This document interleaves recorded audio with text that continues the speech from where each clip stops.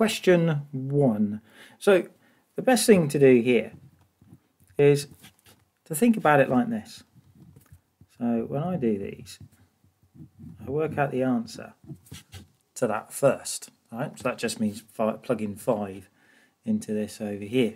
So if we just work out what input of 5 is, so 2 times 5 plus 5 over 2, that's going to be 7.5. So the answer to this is 7.5. So in other words, we just do this. And we just pop 7.5 into there. So that's going to equal 2 times 7.5 plus 5, 7.5 minus 3. Get your calculator out, do it on there if you want to, okay? And that's going to be, that's 40 over 9, or if you prefer, 4.4 reoccurring. Right, so on part B, so it's maybe where things are getting a little bit trickier, right? Nice 2 marks to begin with, right? State the range of possible answers that we could actually get. Now the first thing to bear in mind is think about why it asks us to do this 5 to start off with. X has to be more than or equal to 5. So actually this 7.5 is quite significant. Now if you think about how x gets larger, think about what's going to happen. Well, what's actually going to happen is that as x gets really big, you kind of sort of forget about the plus 5 minus 3. They're not going to make a lot of difference. So the range of answers that we're going to possibly have is that the largest it could actually be is 7.5. And then the smallest it can be, like I said, if you just forget about the plus 5 minus 3, because if you imagine x to be 1,000, they're not going to make a lot of difference. So actually, the smallest it could be is 2, but it's never going to quite be 2 because of these numbers just here. Now part C.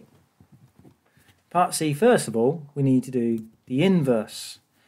Now, when we do the inverse, remember this is the easiest thing to do, is just to say y equals 2x plus 5 over x minus 3. And then we're just using y as a vehicle to reverse this. So multiply both sides by x minus 3. In other words, we're just trying to get x equals. That's going to be 2x plus 5. Multiply this out over here. There we go. Take away the 2x as well from both sides. That equals 5. Get rid of anything that doesn't contain an x.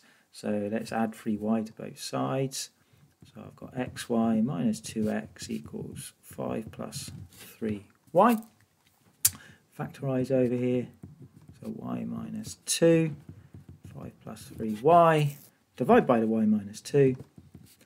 So now I always feel slightly unsatisfied by this idea here, because it just seems a little bit odd that you're now going to say the inverse function is, let's just change these y's to x's. It just seems slightly unsatisfactory, but actually this is the easiest way of doing this particular question. So that's the inverse there. Now the domain, well, the clue's up here really, right? The range going into it was 2 to 7.5. So the domain of what can come into here is x has to be less than 7.5 and more than 2, or less than or equal to 7.5.